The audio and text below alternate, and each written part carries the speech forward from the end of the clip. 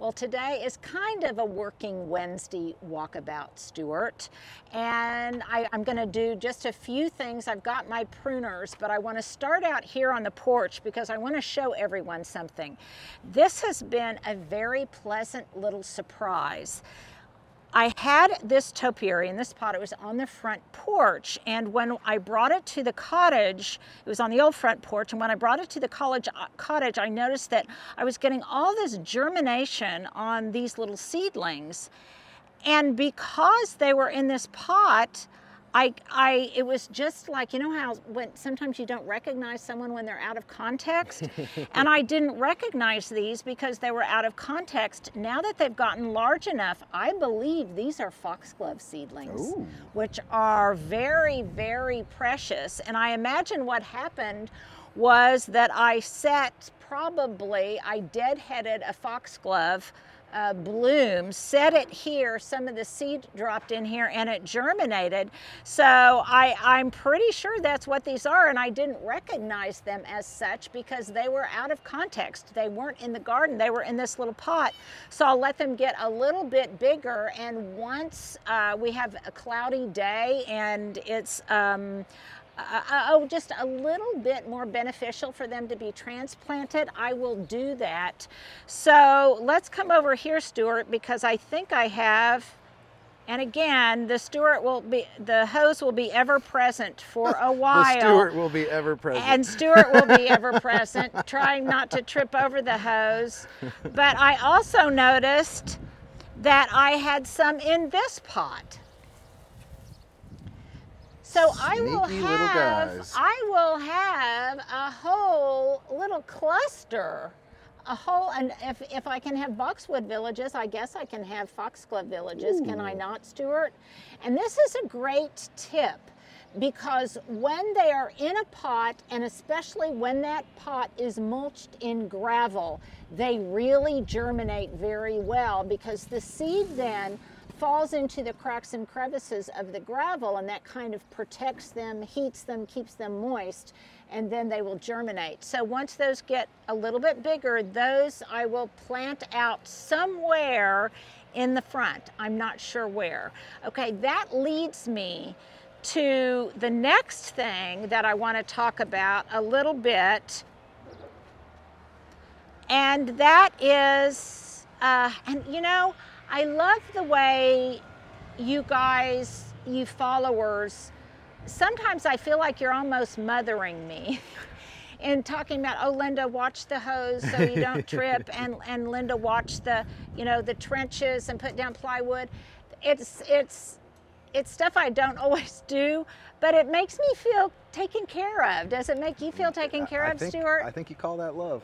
I just think it's so. Anyhow, if you are vicariously mothering me, even if you're 20 years old, I appreciate the heck out of that. So thank you for that. And but I digress. One person's comment was when I said that I was going to mulch this in gravel, I probably didn't explain myself well enough. And I think a lot of you said, oh my goodness, that's going to make it too hot. That is, and it may not give me the look that I want. Well, when I say I'm going to mulch it in gravel, what I'm going to do is I'm going to mix some gravel into the mulch.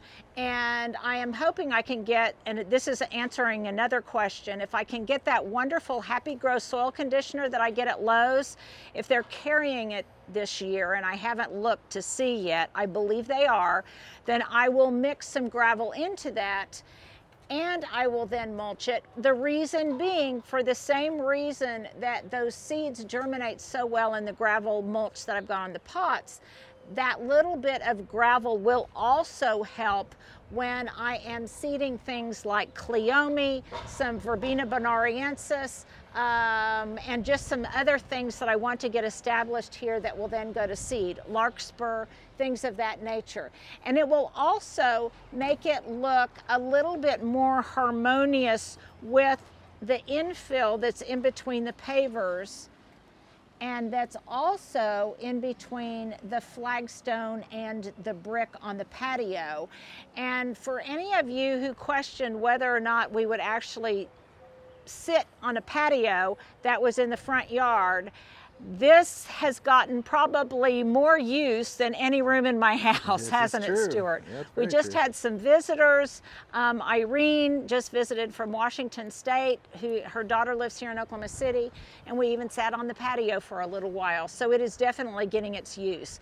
Now, a number of you have also commented on the brick and that it instantly looks like it matches the vintage of the house, and that's because this is old recycled brick. This Kayla found it, and it is old brick mixed in with some original brick that was left over from this house itself. So that's why it looks like it all blends in kind of seamlessly.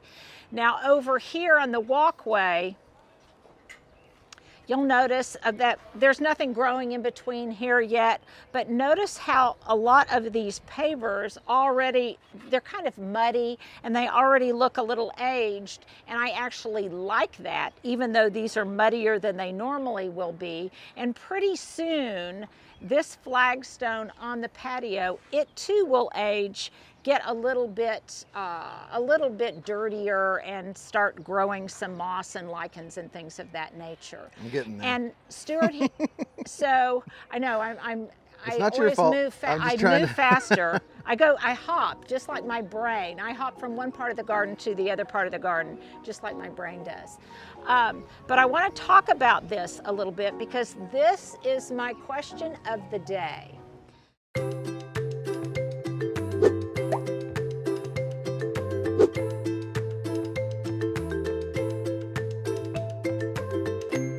So I was talking with Carrie because she is also working some with the Southern Living Plant Collection, and we were talking about what the recipe was for this area that I've kind of dubbed the lemon walk. But then Carrie or someone, it might have been one of you, called it lemon lane or lemon lime lane. Ooh, I like that. And that's pretty fun too. So here's my question of the day. For now and into perpetuity, what should we call this? Should we call this the lemon walk, or should we call it lemon lane? I definitely like lemon You're lane. voting for lemon lane. Like that's well, hands down. let me know what you think, because all of these plants are very lemony. I like lemonly. I That's know, good. lemonly. I've got lemon lime nandina and this Miss Lemon abelia. And then there'll be also, there's some kind of pale yellow things. So, i.e. the lemon lane or the lemon walk. So I will know how to address it. You guys pick the moniker, and we'll kind of do an informal poll and see what people like to call it. So I had some of these. This is one of the things I'm going to be doing today. I had some of these narcissus or daffodils from Trader Joe's. I had these in the house. Say that name again? Over Easter. Narcissus, daffodils. The whole, okay, cool. Okay, so these are, I had these in a pot. I got them at Trader Joe's and I had them for Easter. But unlike tulips that have been forced, I can plant these in the ground. So once these are done, I did deadhead them so they don't go to seed. And then I'm gonna plant them in here amongst the other residents of Lemon Lane. And the nice thing is then, these will die back, and as these grow, as these shrubs grow, it will obscure the foliage as it turns brown, because the foliage on these daffodils needs to die down to feed them for future bloom. And so I'm going to plant those in here and intermix some of them. And also some of the daffodils that were blooming here before, I'm going to transplant some of those in between these other lemon residents. Now, some of you asked, do I have to wait till fall to do that, or can I do that now? And actually, you can go ahead and do that now. They're probably not going to bloom, but I can, as long as I leave the foliage on them, I can transplant some that I temporarily moved to the back. I can transplant those up in here. And again, that foliage too will die back and be obscured by these plants as they grow. Now, this is one of the fun, in addition to, this is a Wednesday walkabout full of surprises, Stuart. So in addition to my foxglove seedlings that were a surprise, when we were digging in here, this is like garden archaeology. Look here. I found a piece of china. Oh. Some little remnant of owners past. And isn't that kind of fun? Yeah. And so colorful. I know, isn't it fun? So I will put that in some kind of special place, and it will remind me of the very first days here at the cottage on the hill. So let's talk a little bit more about what's going on here and what my work consists of for today. So you may recall that I had some lavender blooming Veronica at the other house, and I dug up several clumps of it. It goes to seed fairly readily. I absolutely love it, as do the pollinators. And I had some of that in a greenhouse overwintering, and it came home recently, and we just planted it in here. Now it's already getting kind of leggy, and also some of these plants that have been in the greenhouse, once they get out here in the wind and in full sun and basically reality, a lot of the foliage will start to droop and start to kind of look a little sad. So what I'm going to do, for a couple of different reasons, is I'm going to cut this back really hard. So I'm going to cut the Veronica back almost completely to the base. Stuart, can you see here? I think so. Okay, almost completely to the base. Let me get a little closer here. And what it will do is it will put out brand new shoots that will come directly from the base, and then I'll even pinch it out. Now at this point, let me back up a little bit. I could leave it like this, and I could pinch it out right here in between, in between these two leaves. I could pinch that out, and then at each place I pinched at the leaf node where the leaf meets the stem, it would then send out another set of leaves, which would make this bushier. But I want this to be really bushy, and I'm going to let it kind of start over, and then as it grows, I'm going to pinch it, which will delay bloom, but it will also make for a much larger, bushier plant, and that's okay by me. And these are really tough roots. Now, the other thing that I'm going to do, I'm going to experiment with this, and I have a feeling it's going to work. I'm going to bring these in, and I'm going to strip the lower leaves, and then I'm going to put this in water and see if I can get these cuttings to root. And then I can transplant these around in the garden. Now this also reliably spreads when it goes, when it blooms, it will reliably spread by seed.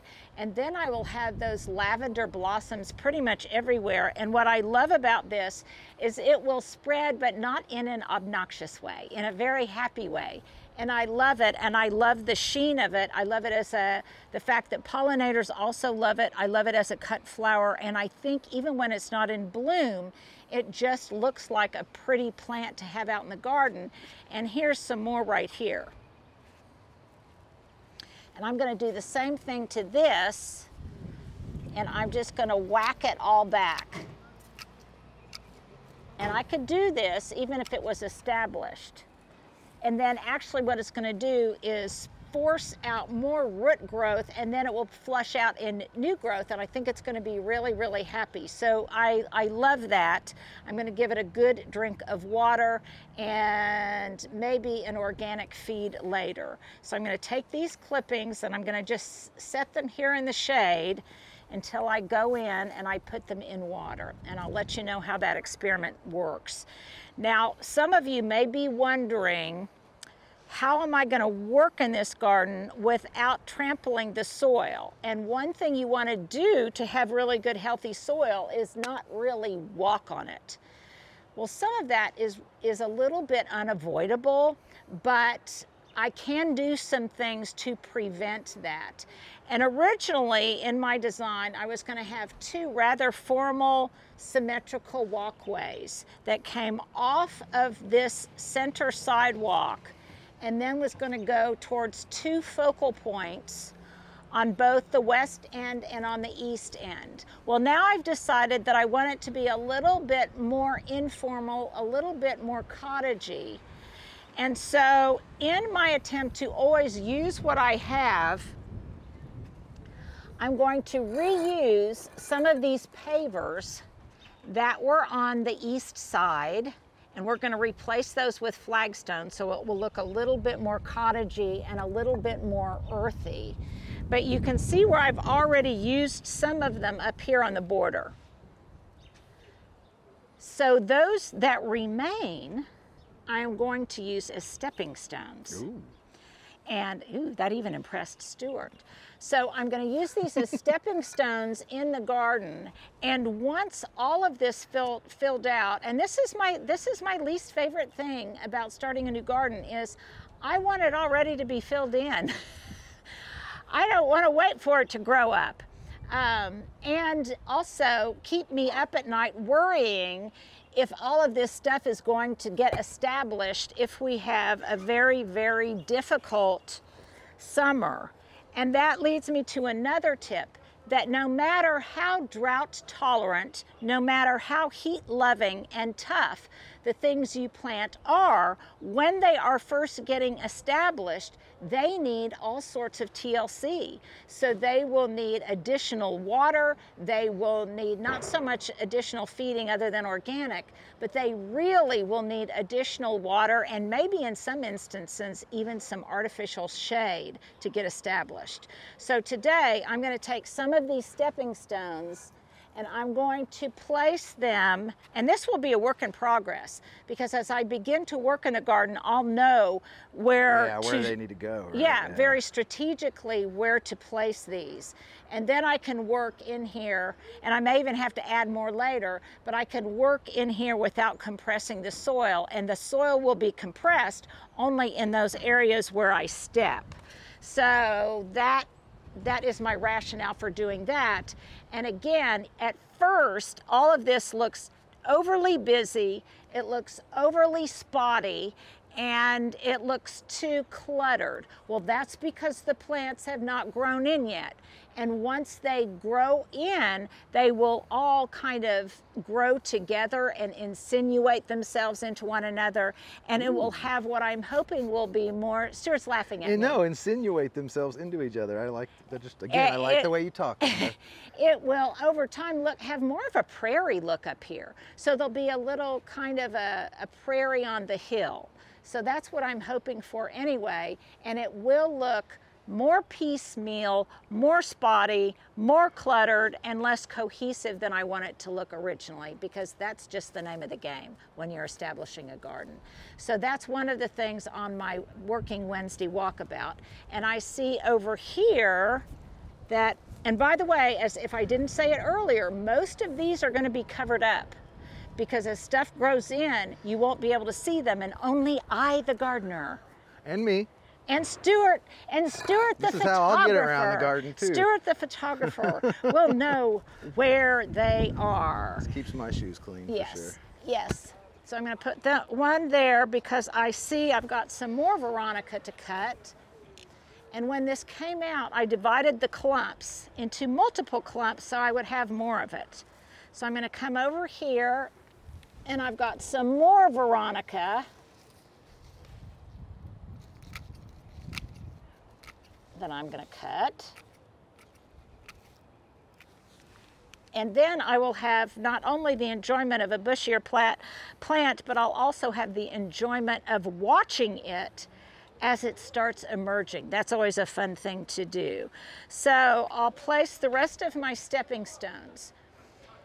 Now, I know that I originally said there was going to be a hedge here, and instead I decided to do these little boxwood villages, which I think are very, very cute, and I do love them. And actually, I think I might end up liking this strategy better than having a solid hedge, because number one, it will make trimming it easier. The other thing, it looks a little less formal, which I will like. So how I envision it is there will be a little cloud village of boxwood, and then over here I've got this sweet little Miss Bonnie Spirea, and I've got two clumps of it here. So this will fill out, it will start merging into the boxwood villages. I've got 3 of them here. But what it will also do It will also get up to about here, and it will spread by 2 to 3 feet, and it will bloom in pink, and it will bloom in kind of a free-form manner. So I'll have this evergreen, glossy evergreen boxwood village. Then I'll have these beautiful little clouds of pink spirea.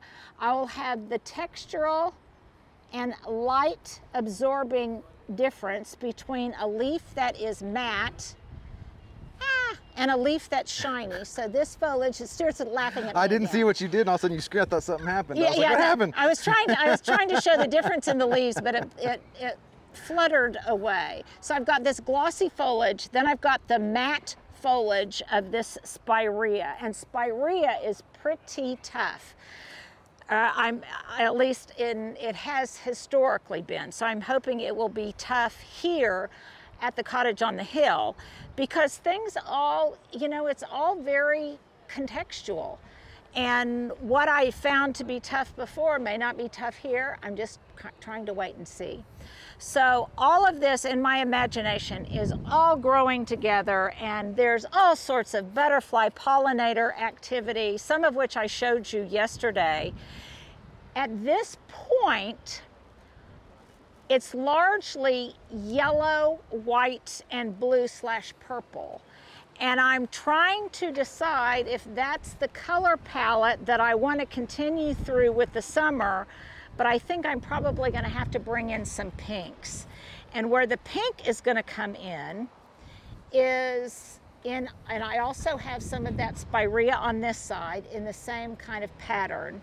So it kind of spills over like a stream. It kind of spills over from one side to the other. And let's take a moment to just applaud how Stuart can hold that camera. So I don't know how he does it. And for such a long period of time, you're such a trooper, Stuart. I swear, whatever muscles it takes to do it are strong. To do it. So, but I think I'm going to have to bring in some pink drift roses, because I've got... That hat's going to blow off, Linda. I know, my hat's going to blow off even though it's secured on. And it's not even that windy today. It's just a nice breeze. Yeah. But it's like a sail that catches the wind, like a kite. So over here I've got all of this pink coneflower that will bloom in pink, and I think it'll be really, really beautiful. And then if I have some white and pink drift roses that cascade down the hill, I think that's going to be beautiful. Now, speaking of, actually, Stuart, let's do this. If you'll walk to the bottom, because so many people commented that they liked the view from when you were down at the bottom of the hill and I was up here at the top. All right, we're going to do movie magic. Snap your fingers. So, movie magic. I don't know how any of that works, but Stuart does. And sometimes our movie magic works, and sometimes, that's how sometimes it goes. it's off a little bit. Like in yesterday's video, our audio was off a little bit but we do the best we can, don't we, Stuart? Hey, everybody still We loves do it. the best we can. So I do like the way it looks. I love the tiered effect of this layer down here and this layer up here, and I think it's kind of dramatic. Do you, Stuart? Well, of course. I think it's rather dramatic, and it will get more dramatic over time. I want to talk a little bit about these larger boxwood villages that are here. And some of these boxwoods are getting stressed, and we really need to get some rain. But you'll notice that I've got some erosion and some runoff here because of the rich mix that was put in when we planted these boxwood. So to prevent that, here is a very rough, unprofessional example of what Javier is going to do later. And that is, for lack of a better word, we're going to mulch these bed sections to flank both sides of these steps. And what in essence it will do once Javier finishes it is it will kind of mulch these two areas in brick, which will simultaneously hold in the dirt serve as a mulch, and also as a design element will continue the brickwork look here and down into this space. And then there will be clumps along these two borders of drift roses that spill down in a defined way, spill down from the upper terrace towards the lower terrace. And then a lot of this, as I mentioned the other day, that originally I was going to have completely in plants, I think now is going to largely be lawn with pockets of drift roses. So that means that we are renovating this lawn area. So I have been digging out big clumps of weeds. We've top dressed it in some rich mix. We've put some fertilizer down.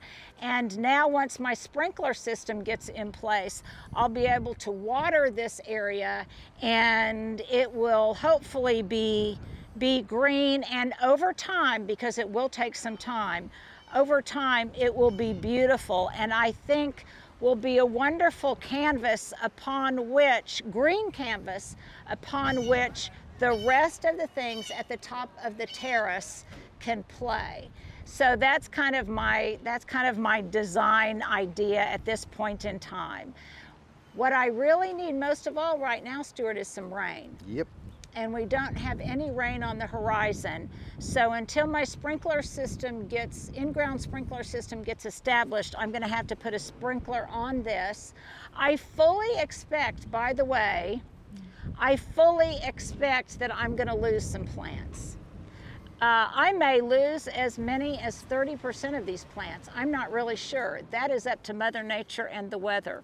I'm going to do everything I can to prevent that, but I think when you're gardening in extreme conditions, like I garden here in Oklahoma, particularly in this area with this kind of exposure, with the summer we're supposed to have, it's going to be difficult. But hopefully these plants and this gardener are up to the challenge, because what other choice do we have, Stuart? That's you it. just got to garden where you are. So I think that wraps up this Working Wednesday walkabout for today, Stuart, because I actually have more work to do. You guys have a wonderful Wednesday.